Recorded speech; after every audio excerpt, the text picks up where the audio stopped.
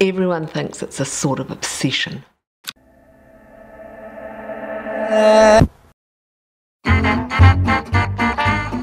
When I think about knitting, I can either say knitting is something I do, or I can say I'm a knitter. So one thing's about your identity and the other's about what you do. And I guess really I'm a knitter, so it's part of who I am.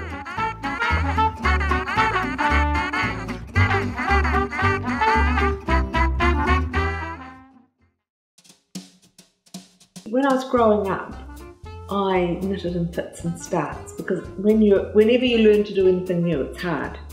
So you need to practice. So if it's not going well, you don't do it. By the time I was about 10, I could read knitting patterns. So I knitted dolls' clothes, which were really just like knitting adults' clothes. And my mum was such a good knitter, and so were my grandmothers, that really I was too slow. But I always knitted on and off.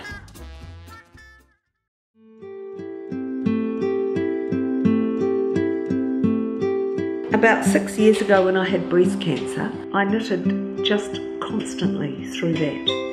And in fact, I can remember joking with the surgeons that when they had to take the lymph glands from under your arms, do not snip the bit that's to do with knitting, otherwise I'll be really angry, really pissed off.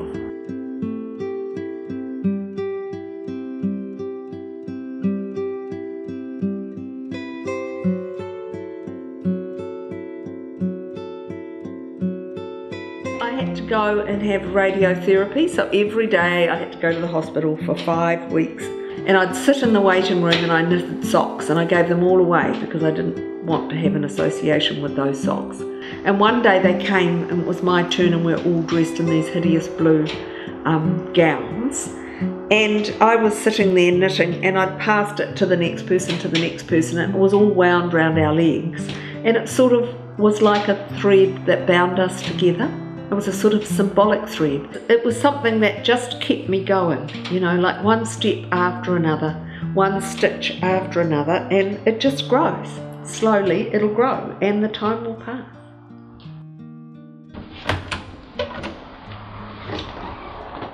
So I've got different sorts of wool. This one here is mainly double knitting yarn. A friend gave me this from England. This is hand spun yarn. Oh.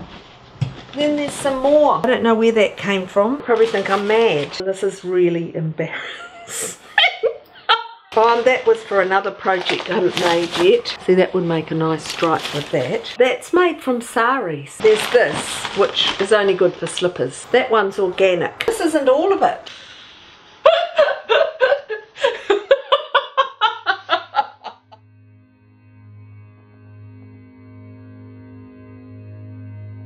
There was one time in my life when I didn't knit, and my mum was a wonderful knitter, and when she got arthritis in her hands and was getting really ill, she couldn't knit, and I didn't knit because it seemed really cruel to knit in front of her when it was this thing that she really loved to do, and she couldn't do it, so I didn't do it. And that was it was odd to be like that. So it took me quite a while to overcome that, because when I knitted I thought about her after she died. This suitcase, this belonged to my mum. In 1945 she went to live in Tikawiti. Can you imagine? She took everything to live for 3 months. That's all she had for 3 months. Anyway, so now every time I open it, and it's full of, this is just scraps of different weights, I think of her. She'd quite like to have that much yarn.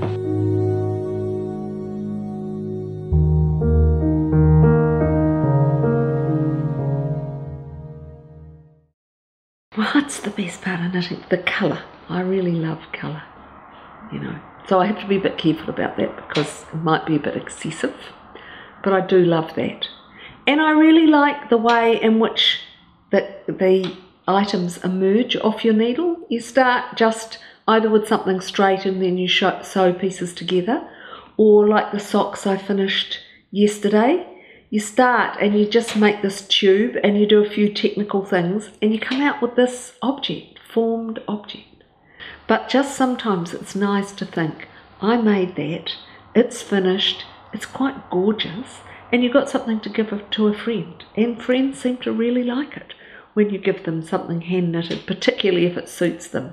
Not your naff sort of scratchy jumper that everybody laughs about, but if somebody gets really gorgeous gloves or a beautiful hat that just suits them, is the right colour for them, then they really appreciate that. And it's a really nice feeling to give something to somebody that you've made yourself, and a little bit of love in every stitch, and thought about them while you're making it. I like that.